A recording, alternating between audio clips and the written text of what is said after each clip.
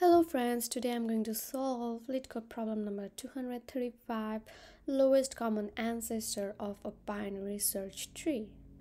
So we know a binary search tree in it, any value to the left is less than the root node and any value to the right is greater than the root node, right? Now we know that thing. And now what is an ancestor? So we are given a Wikipedia definition and I don't want to go you over that. I'll just explain you what an ancestor will be through this diagram. So suppose we have a value 4 and a value 7. Now the ancestor would be the great grandfather or grandmother, maybe anyone. So both of them will have the same grandparent. So 4 and 7, they have a common ancestor which is 6, because now they are splitting right from 6. So that is one way we could actually identify the ancestor, because 4 is splitting from 6 and 7. So these are actually 6 is where it divides 4 and 7, because in binary search tree 4 4 is less than 6, so it will be towards the left of this node, and 7 is greater than 6, which means that it's towards the right, always towards the right, which means that 6 is dividing both 4 and 7. So that is our solution, our answer. Now what if we have something like 4 and 5? In that case, which is the ancestor? Well, the ancestor could be the node itself.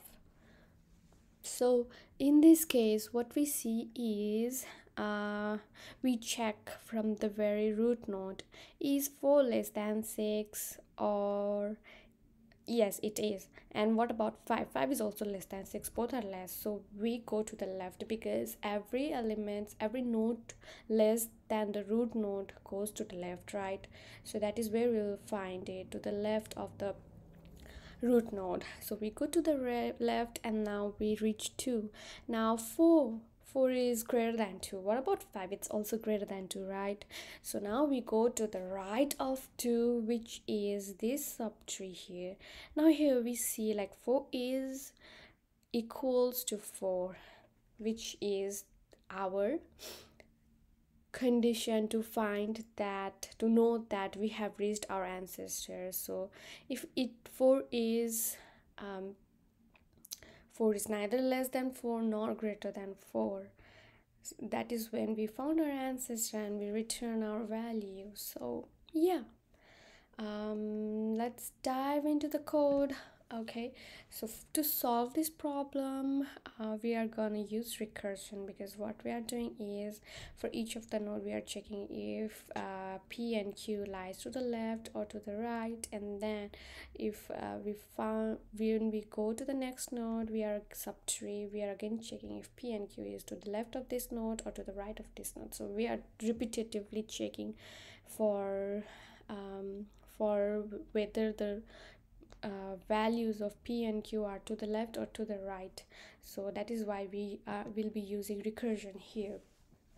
So now if P value is less than the value of root and Q is also less than the value of root, which means that our answer is to the left.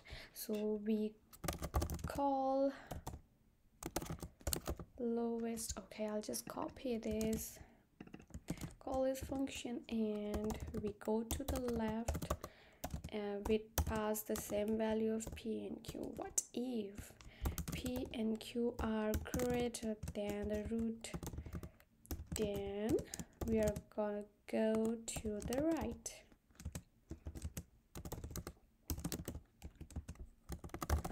Return root dot right comma P comma Q else. Okay, so I need an else if here, else we have found our solution, so that is where we will return our root. Okay, let me run my code and submit it. Woo. So the time complexity is O of what would be the time complexity? Okay, let me think.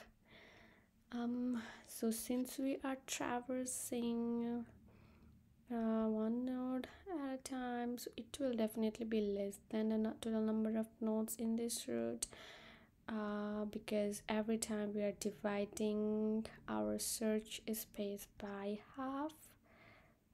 Okay, I'm not sure what the time complexity would be, but if any one of you know what the time complexity would be, then please let me know on the comments below. Okay, have a great day, guys.